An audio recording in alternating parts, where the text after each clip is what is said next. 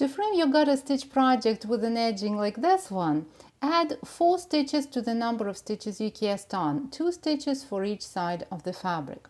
Then in the one row, knit the first stitch, just the usual way, and then keep the yarn at the back of the work as you slip the next stitch purlwise. That means we insert the tip of the right needle into the stitch from right to left.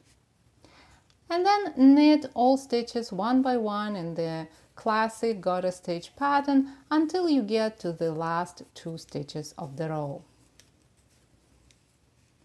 Then we keep the yarn at the back as we slip the next stitch and we knit the last stitch of this row. Turn your work. In the second row of the edging, we would bring the yarn to the front of the work and slip the first stitch purlwise from the left needle to the right needle. And then with the yarn still at the front of the work, we purl the next stitch. Bring the yarn to the back and work in a garter stitch pattern, knitting stitches until you get to the last 2 stitches of the row. Then bring the yarn to the front for purling, purl the stitch, and keep the yarn at the front as you slip the last stitch from the left needle to the right needle. As we repeat these 2 rows, we would see that the edges of our project become like chains of stitches that are open stitches on the front side of the work and twisted stitches on the back side, which is not back or front because garter stitch is reversible and so is this edging. But if you'd like to make it fully reversible, then knit stitches through the back loop when you work the first row of the edging. I kind of like to have a slightly different look on 2 sides. I feel that this makes projects more interesting, but again, if you are after fully reversible edging, then knit stitches through the back loop in the first row.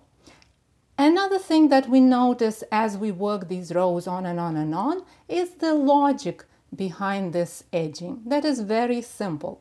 In one row we knit edge stitches and we slip the stitches next to them with the yarn at the back of the work.